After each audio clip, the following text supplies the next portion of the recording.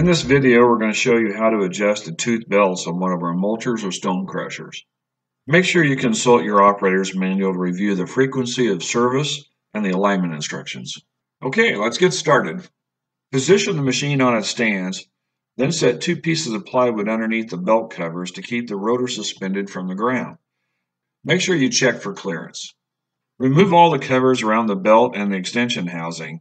This is where the actual adjustment is being done to access the drivetrain. Clean the covers with an air gun to ensure the belt compartment is clean before we get started. Inspect the position of the belt on the top pulley. If it's shifted to the outside or to the inside, it'll need to be adjusted. If the belt is centered on the pulley, no adjustment will need to be made.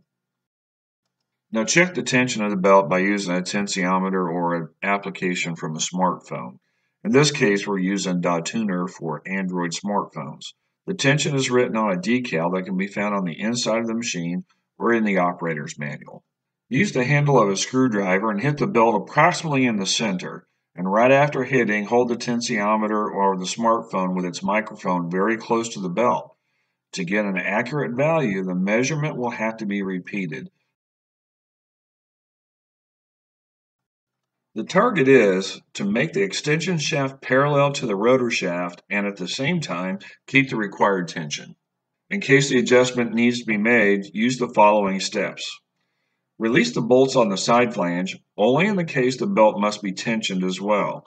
Otherwise, release just the 2 bolts on the rear side of the extension housing where the angle adjustment bolt is positioned. Release bolts only so much that the spring washer slightly releases pressure and allows the support plate to slide up or down.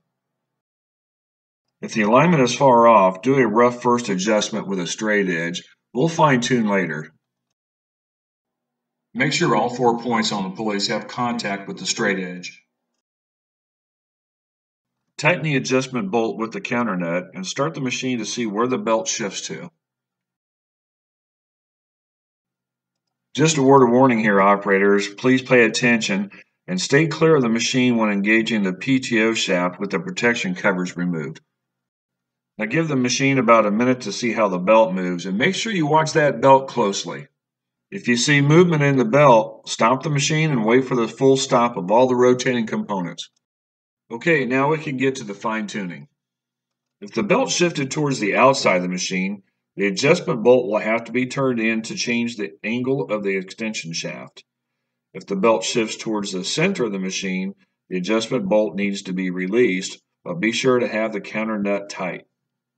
If the belt looks like it's already pushing against the pulley, or even after the adjustment it didn't shift at all, keep changing the setting of the adjustment bolt. Note that 1/8 of a turn on the adjustment bolt will make quite a difference. Keep repeating the procedure until the belt is perfectly centered on that pulley, or as close as possible so there is the least amount of pressure between the ring and the belt.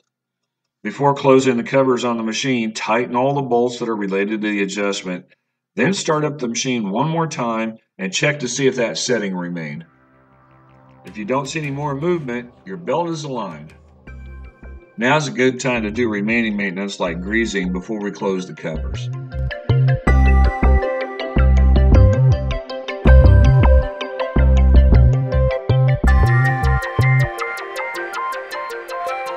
Have fun working with your SEPPI M machine.